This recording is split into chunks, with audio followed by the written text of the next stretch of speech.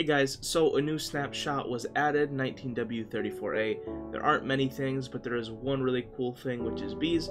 So first, let's just take a look at one. So this is what the bee looks like, and there is a baby version of the bee because you can breed them, but this is what they look like. So let's kind of go through some of the items super quickly. So there's the honeycomb.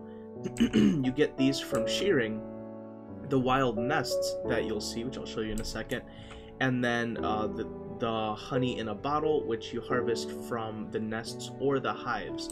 So let's take a look at the nests and the hives. So the hives you build yourself from the honeycombs that you get from the ones in the wild. So the crafting recipe for the hive is the 3 honeycomb and 6 wooden blocks. So like I said, these come in the wild, these you craft yourself. And it's very simple. So I have 2 stacks stacked on top of each other because the bottom one has no honey in it, and the top one is filled with honey, so it has a honey level of 5. These get honey when a bee goes to a flower, does its thing, and then goes back to these blocks. And funny thing, bees actually go inside the block.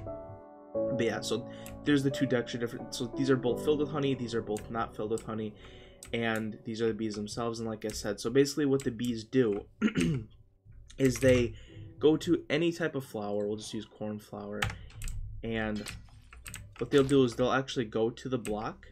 So you can see here what they'll do is they'll go to a flower block. They're gonna do like a little dancing thing. Here, I'll even summon some more. They're gonna do their, and then once they're done,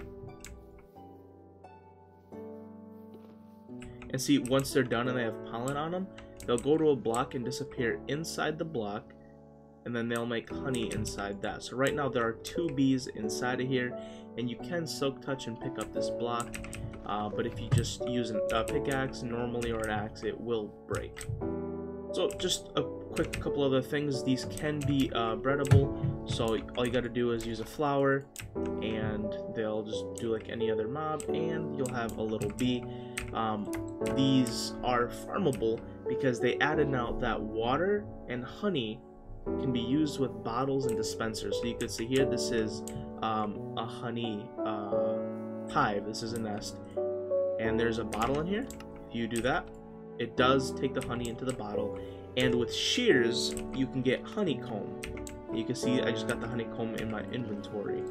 So all you have to do is make sure there's honey in it, and it will shear. So these are farmable. And lastly, these do attack. If you go in survival, these things will get angry at you, have red eyes, and they'll attack you. And they'll try to sting you with their little butt. So if they hit you, they will hit you with, well, they should hit you with poison.